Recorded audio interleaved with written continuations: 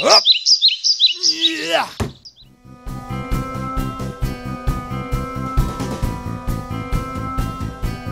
I would say thank you so much to the Big Carrot for giving me this opportunity to talk about my favorite topic, which is the DIESS approach to hormone balancing and how to eliminate problems like PMS, stubborn fat, and to achieve vibrant energy.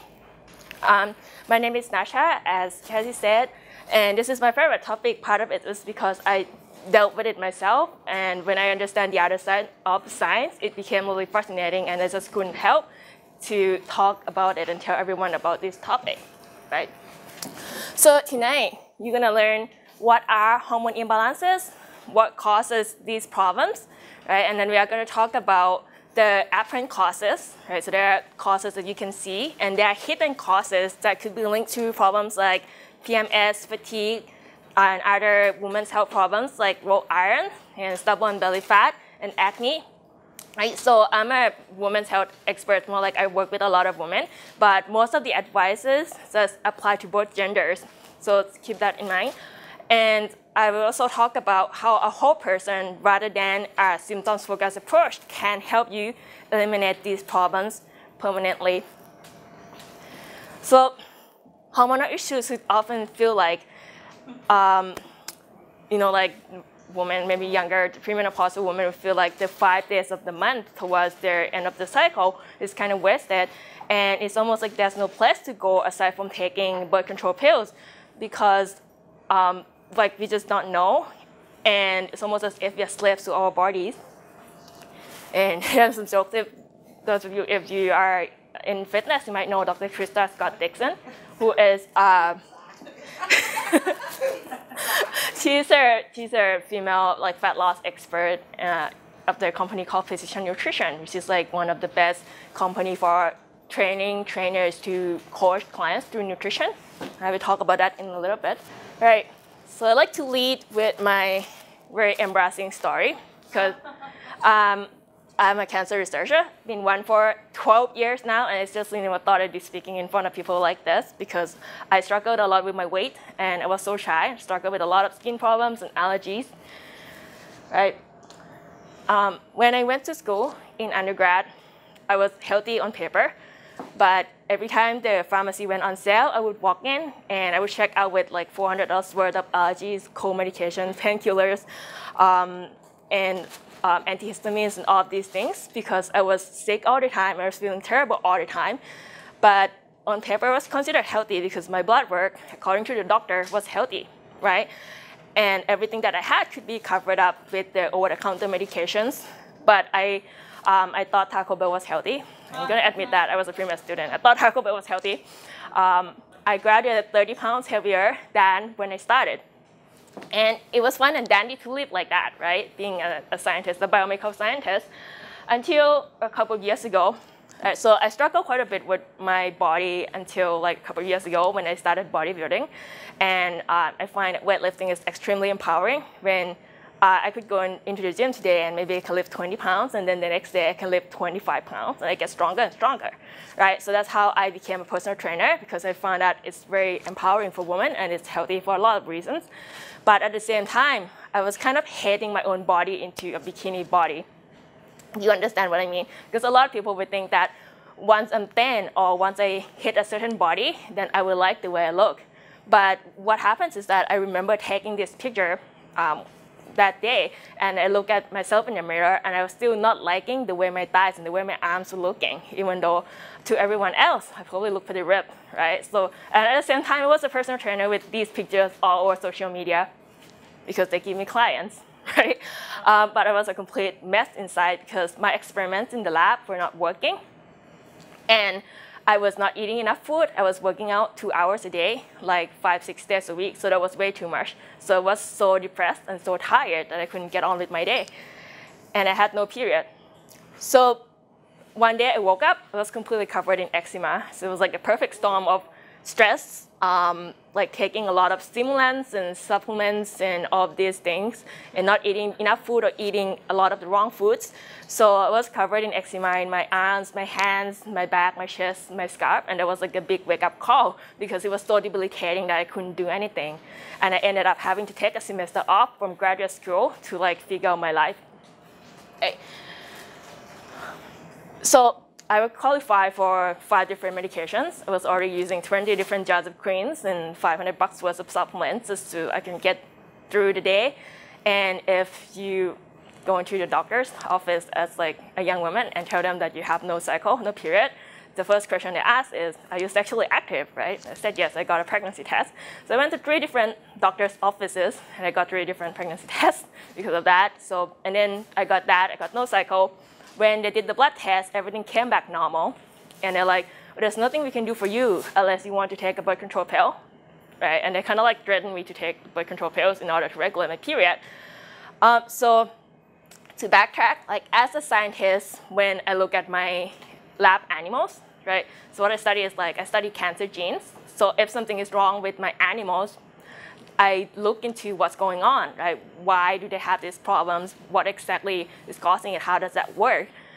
But when I look at the way my body was going wrong, right, and the way I was treating it, it's like something's wrong with my body. I don't know why, but the solution is to take the medication so that the symptoms would go away, right? It just kind of doesn't make sense. It's not scientific to me. So I wanted to understand what was going on in my body scientifically, and see if I can reverse that, because biologists would always believe that if something is wrong, like with my research animal or with my body, then I know that my body is correct and it's doing the best to survive, right? So I have the option between getting on all of these medications and just living my life versus getting healthy.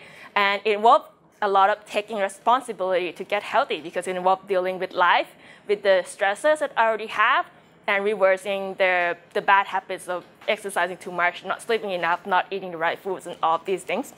So once I figured that out, right, within a few months, I got my cycles back. I just had to gain some body fat and eat enough food to turn my hormone systems back on.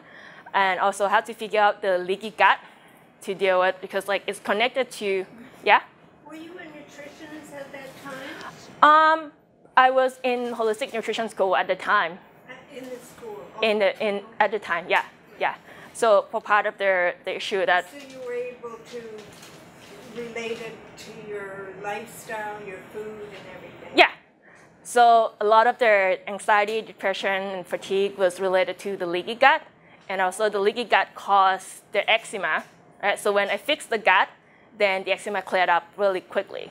How did you fix the leaky gut? There's a lot of different issues that contribute to it, right? So for me, I was eating the wrong foods, right? So if someone who has a leaky gut, they will have food sensitivities, right? So if I was eating the wrong foods, I had to figure out what it is by going on an elimination diet and then reintroducing, so I know which are the items that I was reacting to.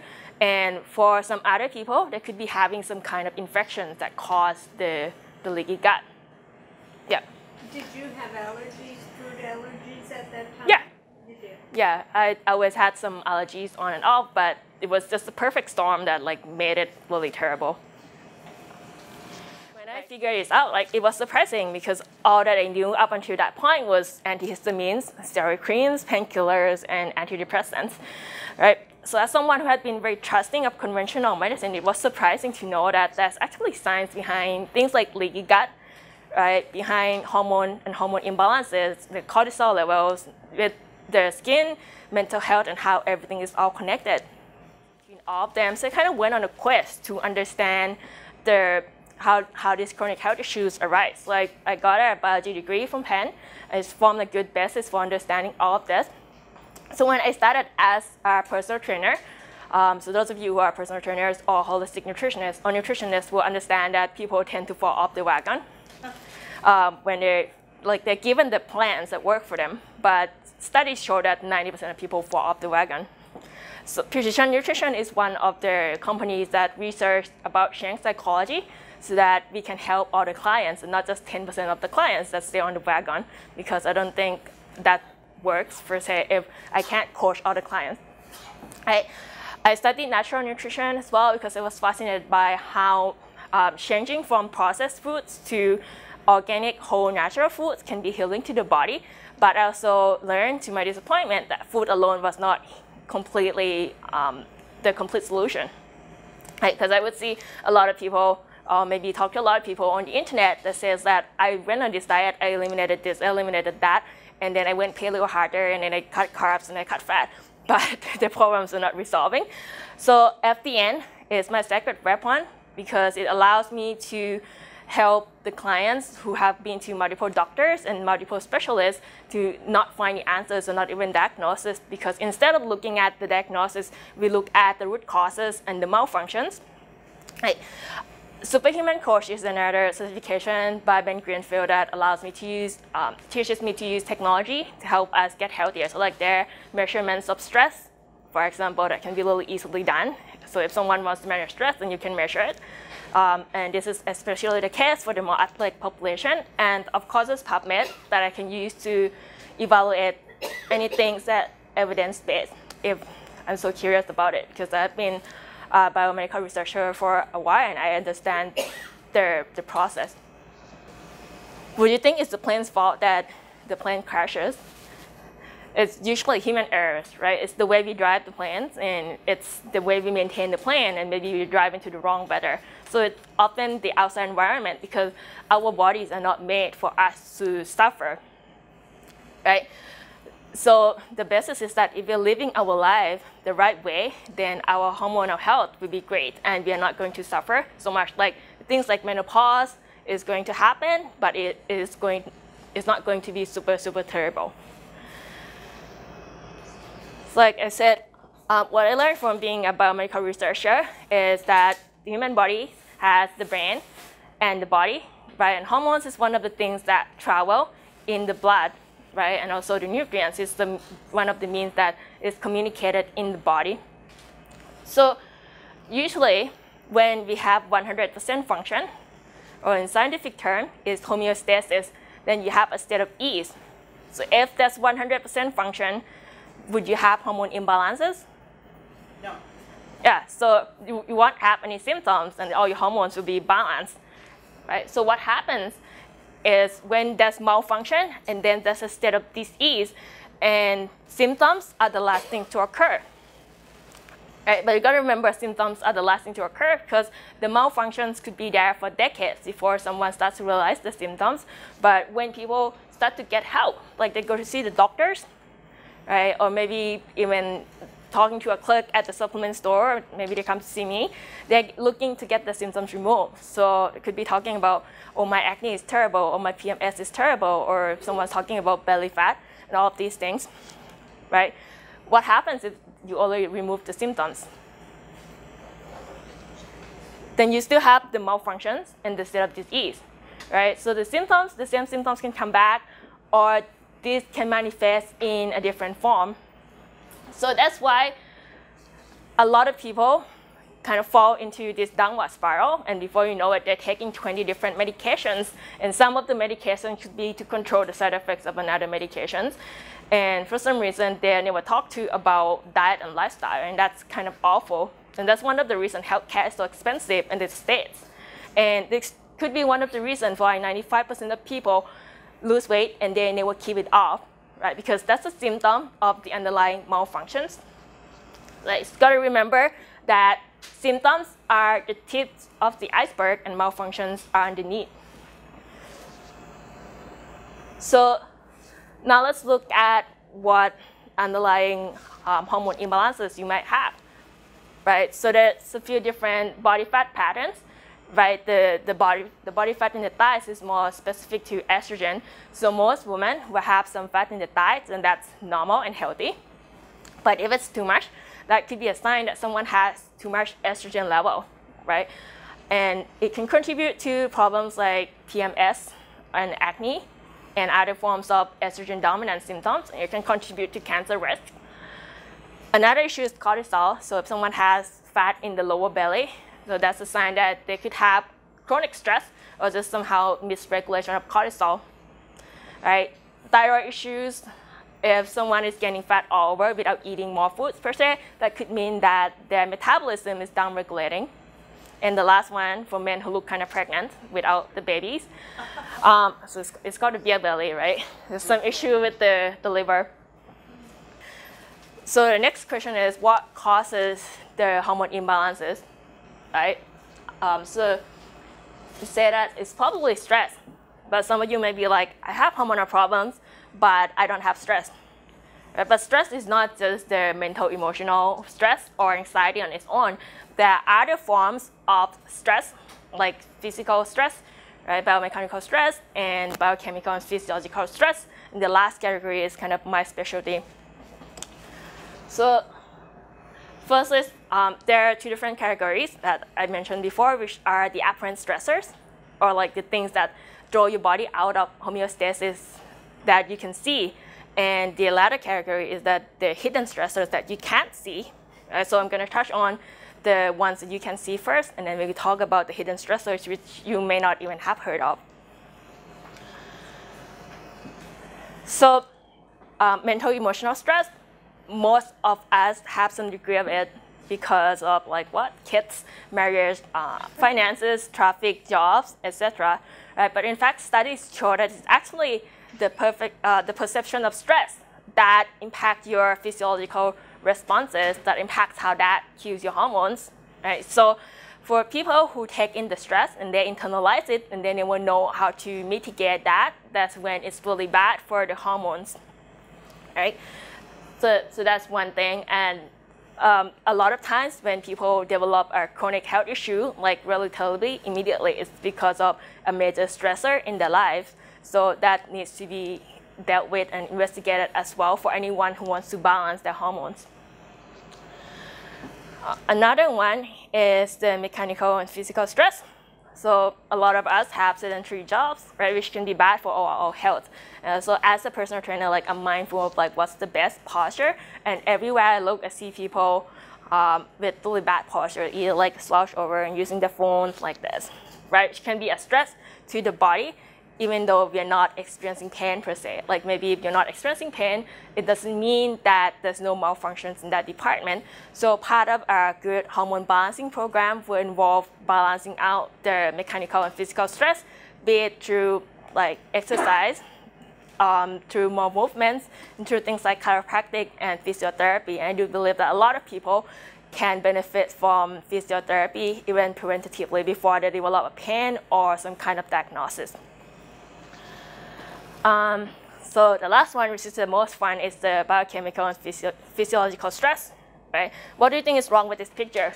Too many things at the same time. Okay. Yeah. First of all, I think it's extremely acrobatic if a woman can put mascara on with one hand, like let alone holding a baby with another hand, right? But here's the issue: it's 7:30 in the morning. She's preparing to leave the house. She took a shower, did her hair, put some perfume on, did her makeup, and all these things. She has been exposed to 515 different chemicals. Things like parabens, phthalates, perfume, petroleum, and antibacterial chemicals. These things are hormone disruptors. Right? Maybe one of them is fine, but 500 of them at the same time, every single day for their entire life. Right? That's why pretty much all the women are dealing with some forms of hormonal issues, because we are dealing with a lot of environmental toxins. And even worse, when she gives birth to this baby, there's more than 200 different chemicals, like one of these that she was exposed to in the baby, like in his cord blood, which is kind of scary. So one of the things that's extremely important for hormone balancing is to pick the products that are free of these chemicals, right? The hormone disrupting chemicals like parabens, phthalates, triclosan, all of these things. So if you're curious about this, you can go to ewg.org and read about these hormone disrupting chemicals. I do believe the Big Carrot has a lot of great toxin-free products and cosmetics that you can check out as well. Moving on.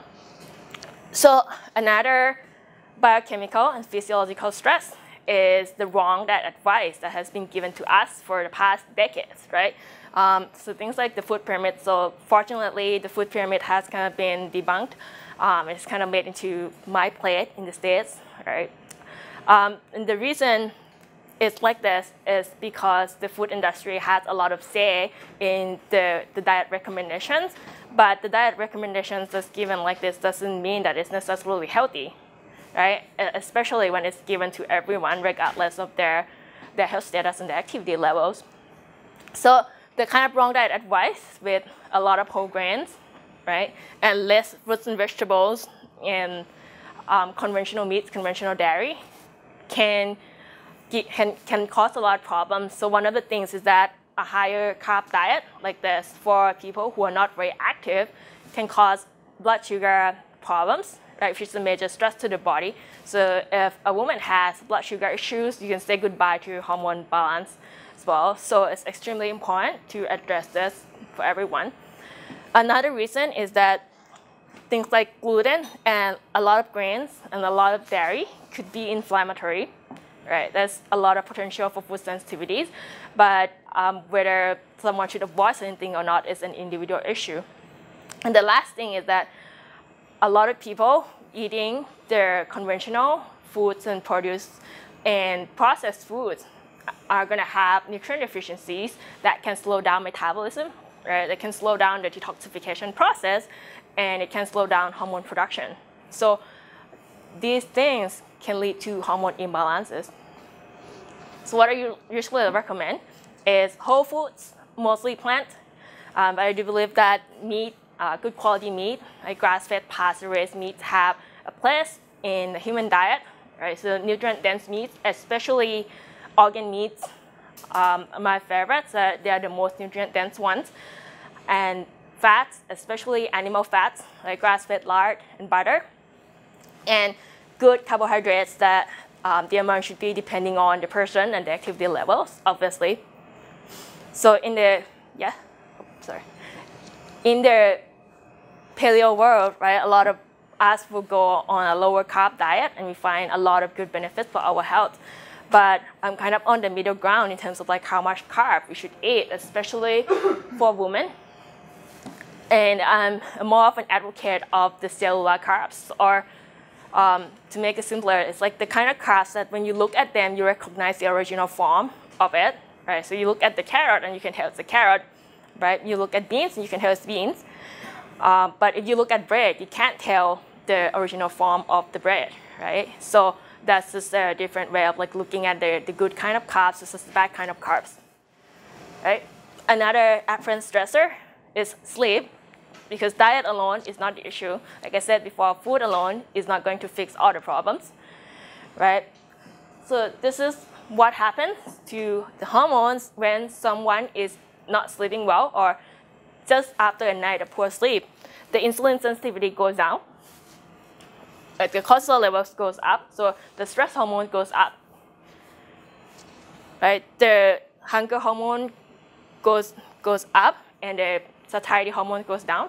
So that's like a perfect recipe for body fat gain, right? And the wrong kind of body fat gain, just like in the belly. And the growth hormone goes significantly down. And for men, they said that your testosterone goes down by 25%, which is like the equivalent of decades of aging just by not sleeping well for a night. Right? Unfortunately, it has become not cool, not normal to sleep well before midnight. So one of the best tricks for addressing hormone imbalances is that you should sleep by like 10 o'clock. Okay. And wake up at? It depends on the person. It depends on the person. So some people need like 7 hours, some people need 8 hours. Yeah, but I would say like by like 6 is a good time. Yeah. It depends on the person, but 6 is a good number. 6 in the morning. No, 8 hours. So hidden is an acronym. The first H is hormones. Right, so hormones can be out of balance, and there's a few different ways that someone can get hormone imbalances. It's usually because of imbalances in the other 5 systems. So the IDDEN is coming in the next couple of slides. So one of the hormone imbalances is called estrogen dominance. Right, it's too much estrogen relative to progesterone So there's a few different causes to this, but estrogen dominance can lead to thyroid problems, right? It can lead to PMS, it can lead to any form of problems with the cycle. So if someone has migraines, anxiety, or insomnia later in the cycle, that can contribute, that can be caused by estrogen dominance and too little progesterone, right? Things like acne and female pattern weight gain. And for men, estrogen dominance could be caused by low testosterone, or sometimes it's kind of like a chicken and egg issue, right? Because belly fat in men will make estrogen, and that can reduce the availability of the testosterone. Right? So I can sometimes tell if the man has like too much estrogen from a distance, just from the body fat pattern, like if they have too much body fat in the bottom, and if they have what is called moobs or man boobs. Right, which is not a great thing, because if men has too much estrogen, that's a contributor to prostate cancer. It's a cancer risk. For women, it's a contributor to breast cancer, uterine cancer, and cervical cancer. So you want to manage those. One of the causes of estrogen dominance is because as we age, right, our hormones all go down. But for women, progesterone goes down a lot faster than estrogen. And also, if we are stressed out, because our bodies make cortisol from progesterone, so if you're stressed out and your body wants to make more cortisol than it makes progesterone, then you are going to get worse estrogen dominance. Okay? So one of the keys is to manage the stress that you are exposed to. Another common hormone imbalances is adrenal fatigue. So how many of you have heard of adrenal fatigue? Yeah, how many of you have been diagnosed with adrenal fatigue? Yeah, it's a $1 million like buzzword. One of the reasons is because everyone has it, and they associate with some other health issues or like some symptoms that they're feeling, which makes sense because like 90% of the health issues that we are dealing with, especially the chronic ones, are associated with stress in one way or the other. But adrenal fatigue is kind of like a misnomer because it involves a lot more than just your adrenals. Right? It's the miscommunication between the brain, the pituitary, the hypothalamus, the pituitary, and the adrenals. But this system also communicates with your ovaries and your thyroid. Right? So when someone is stressed out and they attack the hormone system, that pretty much affects all the hormones. Okay? So how does it happen? How does someone hack the system out? Right, so there are the apparent stressors, but there can also be inflammation that you can't see. Right? Sometimes you feel like the headache and the anxiety or like the aches and pain are normal, but they're not normal because there's some sorts of inflammation going on in the body. Maybe someone has a nutrient deficiency and they're not aware of, and that can also contribute to the adrenal fatigue problems as well. Right? The gut bacteria is a contributor to hormone balance, and if someone has totally off gut bacteria, that can cause similar issues to adrenal fatigue. Right? Detoxification problems can also contribute to adrenal fatigue as well as mitochondrial function. So that's why I like to look at another thing is the immune system. So if you have inflammation of any sort, it could be allergies, autoimmune issues, frequent colds, that's a sign that you might have an issue with the immune system. So for example, PMS, right? PMS involves pain and cramps, right? So pain is a symptom of inflammation. So if someone has PMS pain, so that's a sign that perhaps there's something wrong with the immune system rather than just trying to address the pain right there. The digestion is another system that is extremely important to be looked at, right? Because in functional medicine, we know that the gut is the center of everything because that's where our gut bacteria are, and studies are coming out to tell us that it's doing a lot of things with our hormones and with our stress response system. Like if you're stressed out, there's a study that looks at the students studying for exams and another group of students, and they found that the bacteria knows if the students are stressed out, right? So if you want to have good gut bacteria, you need to manage your stress levels well, and you need to eat the right foods, like lots of plant materials, for example. So it's a lot more important than just taking probiotics, because when I talk about the digestive system and the gut bacteria, a lot of people will be like, I take probiotics, right? But the probiotics is actually the drop in the bucket compared to whatever you are having in your gut. So that's one thing. Another thing is that there could be a lot of other issues with the digestive system, especially for people who are stressed out and their immune system is not working correctly. So some people will have yeast overgrowth. Some people could be catching parasites, right? And you can catch parasites from even being in a country like Canada as well. It's possible to get parasites from eating a salad if your immune system is not strong enough to eliminate these things. So over the long time, if someone has chronic low-grade infection, that can contribute to the stress level because it's a stress to the body and it can be inflammatory. Another system is the detoxification, right? It's the liver. So the liver works to eliminate the excess hormones.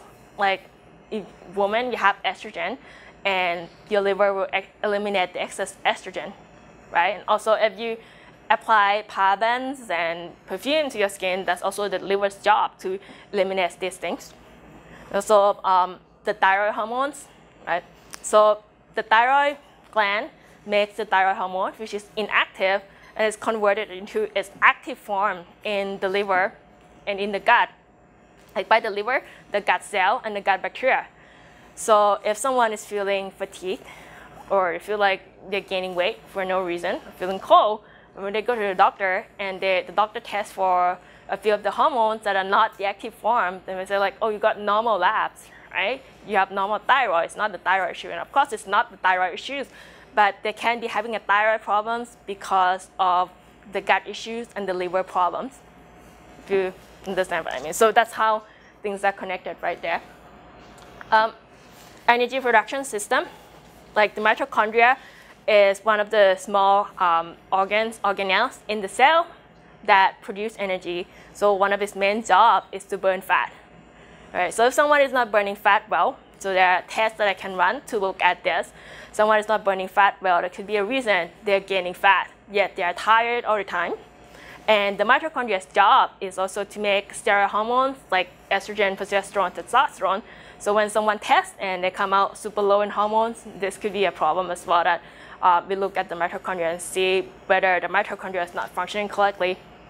And the last point, the nervous system is the captain of all the body systems.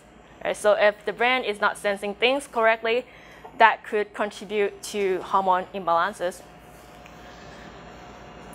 So I gave you like an overview of the all the different hidden stressors, right? So the key to resolve their hormone imbalances is not just to, like the original way to look at it, endocrinologists would like run your labs, right? Look at your thyroid, look at your different sex hormones, your FSH, RS, and all these things. And the way they usually fix it is like, oh, this is low, let's add more. Right? Oh, this is high, let's see how you can make it lower, or like, why is it high? So they fix the lab, right? But a different way that I look at it is like, you ask like, why is this high, or why is certain thing low, right? So it could be that the way that your body is trying to fix something that are the underlying malfunctions, and when you look at the root causes and you handle that instead, then the hormone imbalances will fix themselves and your symptoms will fix themselves. So the key is to remove the blocking factors, right? To look at the apparent stressors. I usually tell my clients, like, the apparent stressors are their responsibilities. What I help them with is I identify the hidden stressors, look at the corners that have not been looked at before, and handle them accordingly. Right? So once we remove the blocking factors, then the body should heal itself. Right? And we do that using the DRESS approach, which is eating the right diet, right? Getting enough rest. So both in terms of like mental relaxation and sleeping, getting enough exercise. So the right forms of movement, it depends on the person. So some people need a lot of exercise. Some people need to get more gentle exercise. Stress reduction, extremely important for both the apparent stressors and the hidden stressors, and that's a supplementation. So there's a few different roles for supplements, right? Because these days, a lot of people are nutrient deficient, and the general diet that we have, like in this day and age, is not enough to give us all the nutrients. So some people will need to supplement that in order to like stay nutrient sufficient. But there are also other roles of supplements, right? So if you find, like for example, some infections in the gut, then you can use herbs, or in some cases maybe medications to kill those things. And we can use supplements to support the immune system and support the body's recovery. So we use it to remove and to repair the issues. Okay, so that's just an overview, and then next I'm gonna go into a case study. So this is one of my previous personal training client of mine. So she came to me, she wanted to look like great on the beach, basically. So I taught her to lift weights, and you can see just by this graph, so you can look, the red line at the top is the body weight. And so you can see that she gained a little bit of weight, she gained like a pound. But her body fat, this yellow line, is going down. And her lean body mass, which is like her bones and muscles, are going up. So she was getting great results, even though her body weight was not changing a lot. But there was one thing that was bothering her, that she was getting this one push in the bottom of her stomach that just wouldn't go away, even though she had already lost 10% body fat. Right? So she also had other symptoms. Right? So you might know some people who feel like their stomach feels like a brick if they eat red meat. It's just because they're not digesting it at all. And she's 2 different people before and after ovulation, because I interacted with her a lot, so I know that just after ovulation, she was a completely different person. She craved a lot of carbs. So carb cravings is potentially an issue about estrogen, low serotonin. She's bloated a lot, and she always still had the push that just wouldn't go away, even though she lost a lot of body fat. Right? So eventually, when I was able to convince her to investigate this issue, so I ran some lab tests. Right? So just to clarify, so I'm a holistic nutritionist, right? And I don't do what the doctors do, which is diagnose and treat.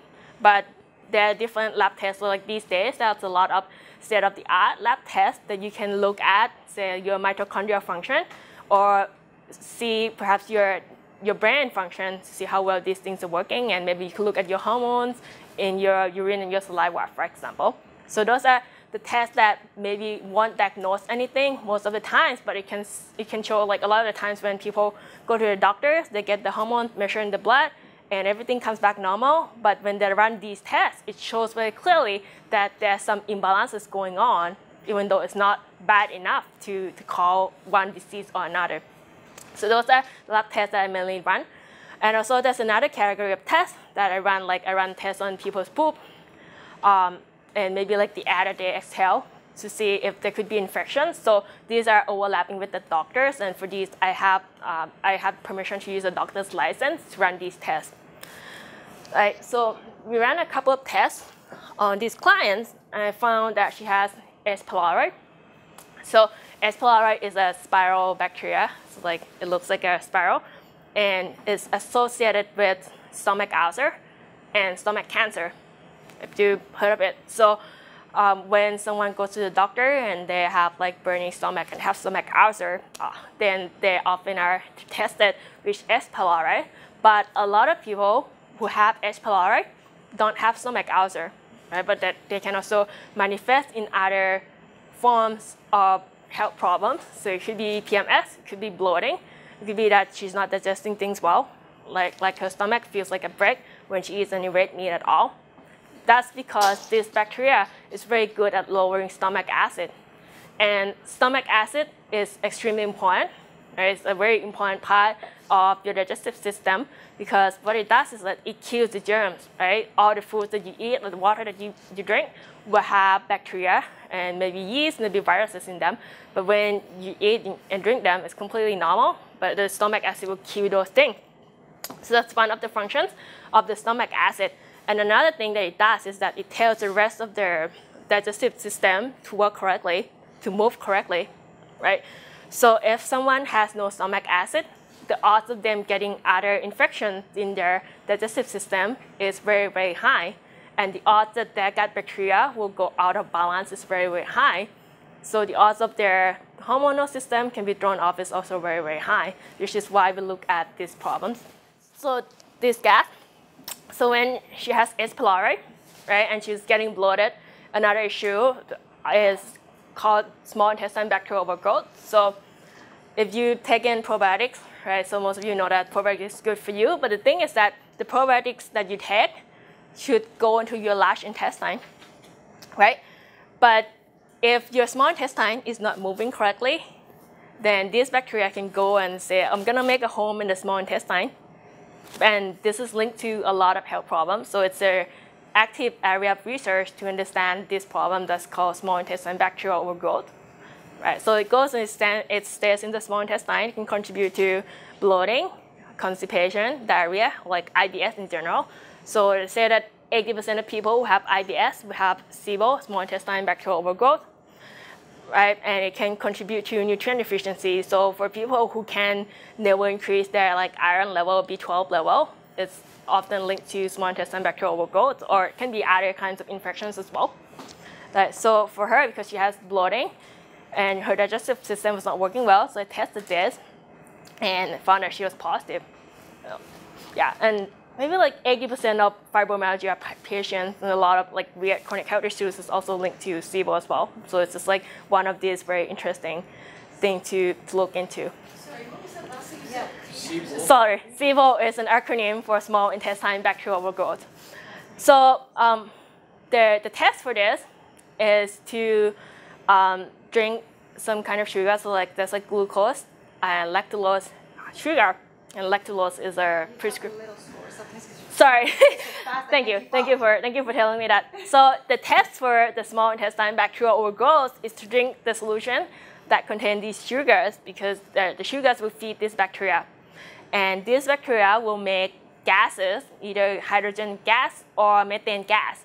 So the tester will like drink it, and then they blow into a bag after drinking it. So it'll be like a 0 minutes to like 15 minutes, half an hour to 2 hours, 3 hours, and then they ship off this bag of air that they blow to a lab, and then the lab measures the amount of gas in this bag and see how much it is. So if it passes to a certain level, like this client, that means that she has the bacterial overgrowth. Makes sense? So she had it. We test that it's positive. So we use some people use antibiotics to treat them because they're bacteria that are growing in the wrong place. So we found these things, right? And it's more than just killing them off, because the reason that someone has the S. pylori and has the SIBO is because their immune system was not working and the gut was not moving correctly, right? So it's also involving fixing the immune system. It's involving de-stressing and making sure that the gut moves correctly before we move on to other things. So we use, of course, the DRESS approach, and because S. pylori is contagious, right, then you also have to test the entire family just to make sure that she doesn't catch it back from other family members. But she could also do that with her doctors. She finally lost her purge, and she's getting flat stomach, right? And she eventually, a few months, she normalized things out. She became the same person throughout her cycle, so she doesn't get PMS, she doesn't get acne anymore, and she can eat meats with no problem after like working up the stomach acid level, but it had to be done correctly. Right. Let's go and think about your why, because some of us want to balance your hormones because you want to feel more attractive to your partners, right? Some of us want to reclaim that 5 days of the month and finally feel good about your skin. You might want to feel better about the menopause. You want to fix the fatigue and the body fat gain. And some of us may have a recent health scare. Or some of us may just be sick and tired of being sick and tired and not finding the answer. And you know, I love giving these talks because I get to connect with people who not only have had enough with their hormonal issues, but they're also 100% ready to take action. And you absolutely do take actions. But if the symptoms work, then there wouldn't be 100 ways of doing it, right? And there wouldn't be like a million different health blogs talking about hormonal issues, because it's really not the information that's the real solution. The real solution is the doing and the understanding the individual root causes.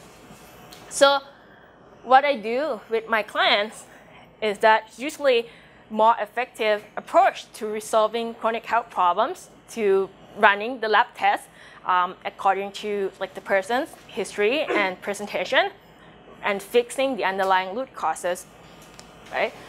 But the key is not about doing everything, because for every case, it's 20% of the effort that can lead to 80% of the results. The Pareto's principle applies to health.